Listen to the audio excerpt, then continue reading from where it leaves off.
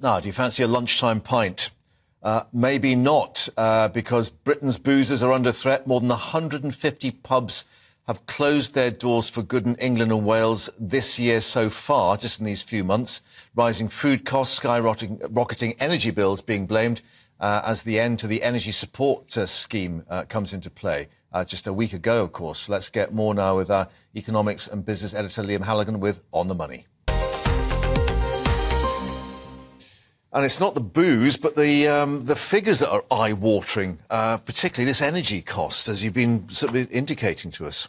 Yeah, a lot of pubs are closing their doors. I personally think that's incredibly sad. Pubs aren't just places where local people are employed. They're where local people meet, they Social do business, centres, yeah. They help each other, they fall in love, they have rows with each other. Yeah. You know, sort of clearinghouse of human nature, and particularly outside the big cities, pubs are really socially diverse as well, aren't they? So let's have a look at these numbers. They don't make particularly edifying reading. Between January and March this year, there were 153 pub closures, or 51 a month. Now, if you compare that with last year, but all of last year, January to December, there were 386. So that's just 32 pub closures a month. I say just because that's pretty eye-watering. But we're now up to 51 pub closures a month. Why is this happening? Well, on the next graphic, you can see that utility bills, now this government support for businesses, almost all businesses, has disappeared from the beginning of this month. A survey of pub landlords say they expect their utility bills to go up by an absolutely whopping 82% now. That's about 18.5 grand a year for the average pub, a huge cost. Beer prices are also up, that the breweries charge the publicans by 10 to 13%. Landlords don't always want to pass that cost on, of course, because punters won't pay it because it's such a huge increase.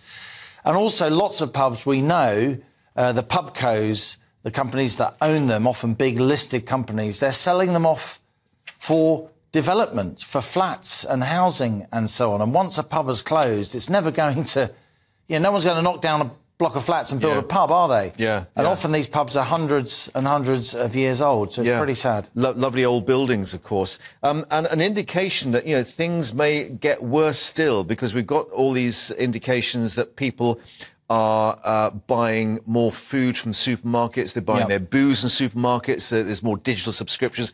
They're staying home, in other words. A couple of hours ago, Mark, we reported on the retail sales numbers, didn't we, in March 2023. Retail sales as a whole were up 5.1% compared to February 2022, but food sales, food and drink, were up 8.1%.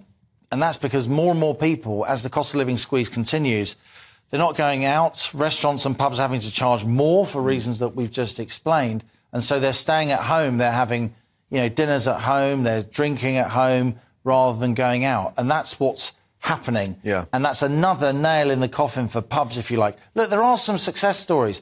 In the small town where I live, in North Essex, there was a pub that had closed down. It was about to be redeveloped as flats. And the community bought it. Then COVID hit. It's called the Railway Arms. And it's now a huge success. It's packed. It's just won North Essex Pub of the Year from Camera, the campaign for Real Ale. Yeah. And those guys really know their stuff. Yeah. So you can turn these things around, but that is obviously an exception when you've got 51 pubs closing a month. Yeah. And as you say, I mean, there's a social aspect to this, particularly in villages where they're a social centre. But, of course, the other thing is the employment they offer. And if these pubs are closing, a lot of youngsters particularly who are, trying to make weekend jobs or evening jobs, that's going to disappear. Working at your local pub, for a lot of youngsters, it's a rite of passage. You learn a huge amount. You see human nature up close. Yeah. You see people good and bad. You have to deal with customers. You have to deal with cash.